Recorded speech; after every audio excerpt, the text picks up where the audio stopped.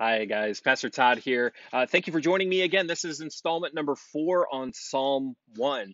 If you didn't get a chance to see any of the other videos and to have that devotion time with us, I encourage you to do so. Wherever you found this, you can find that as well. But we're going to get into the last little chunk of Psalm chapter 1. So far, we've seen what the blessed life looks like, right? What the good and happy life looks like. And that is one that enjoys God, that enjoys being in his word and enjoys spending time with him in prayer and praise with his church and all the many beautiful gifts that he gives us.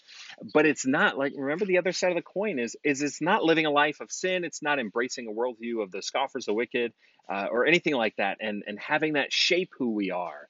And so we talked about how important it is to observe and to be cautious in who and what is shaping who we are.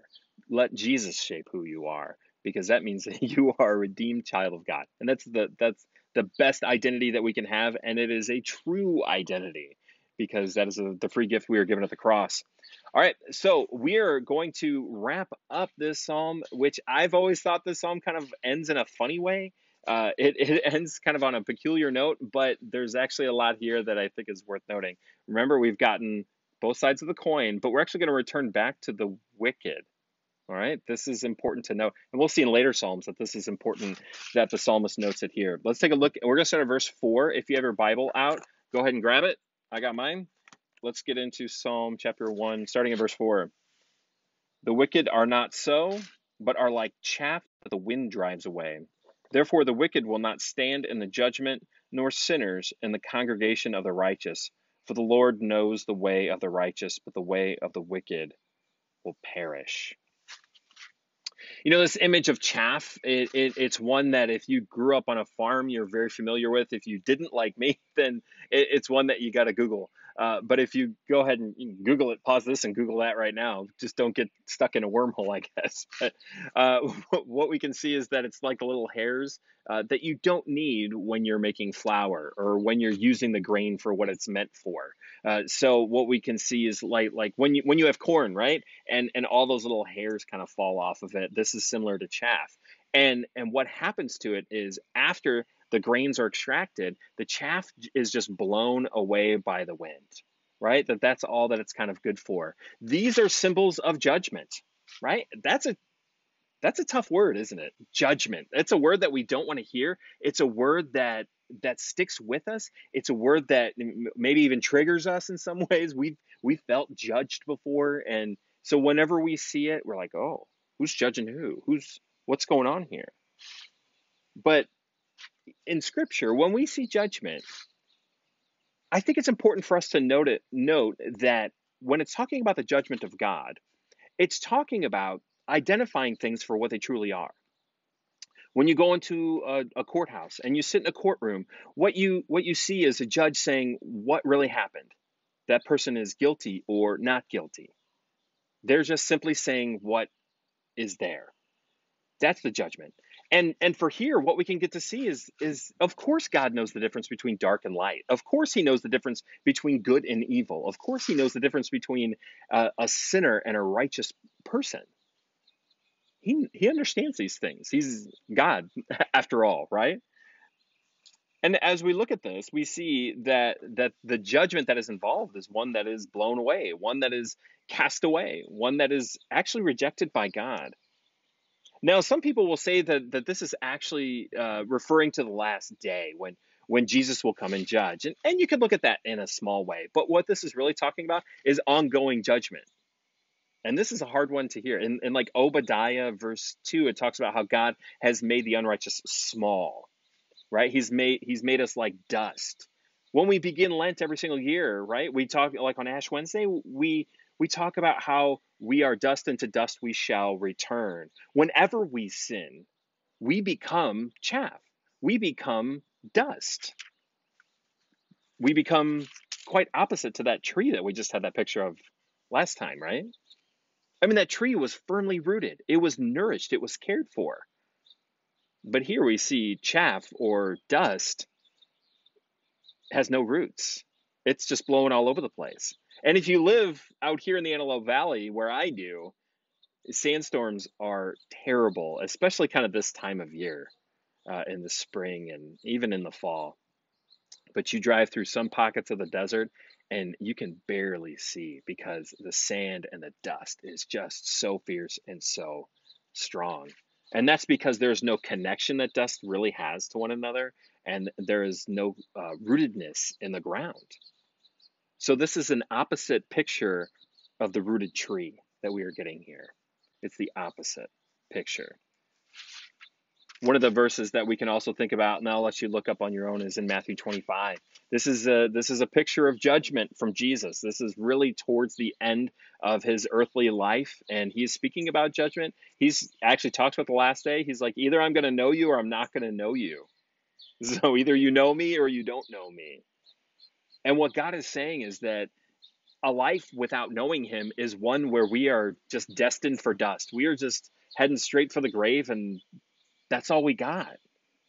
But a life that knows him is one that is like that tree, that is firmly rooted, that's flourishing, that's prospering in life, that's happy, that's blessed.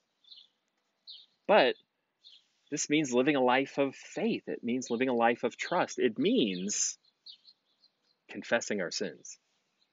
It means even bringing that judgment upon ourselves. That word judgment, I mean, it's something that we do to ourselves. That those times when we feel ashamed for what we've done, or we feel guilt or regret over the things that we have done, or the thoughts we've had, or the words that we've said, or the things that we've typed, or whatever we have done, we judge ourselves, and rightly so, and we should. And whenever we feel the guilt over our sin, what I want you to know is that's actually God at work in you. He is coming into you, and he is letting you know what is really up with you in your life, that you are living a life of sin. And so we are called not to stand with the wicked, but in those times that we do, we have one who stands with us. We have one who comes to us in our dust, in our wickedness, right? It says the wicked will not stand in judgment. Of course not. None of us will. You won't, and I won't. And sinners in the congregation of the righteous. So for the Lord knows the righteous, and the way the wicked will perish. From dust we've come, and dust we shall return. But here's this beautiful hope that we can have, is that we have a God of mercy. We have a God who knows the difference between right and wrong and has sent his son.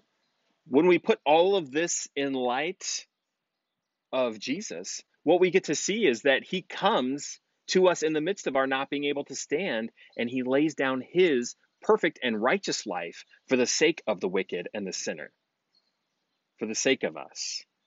So this psalm isn't putting out before us like some sort of holy life to achieve. What the psalm is really showing us is saying, enjoy the God of mercy, because he's raised you up. And his judgment now, because of the cross, he looks upon you and he says, good. They're my child.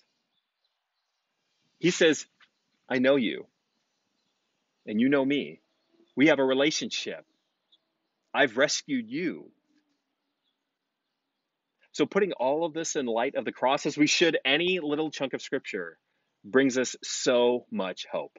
And I hope it does for you today as well.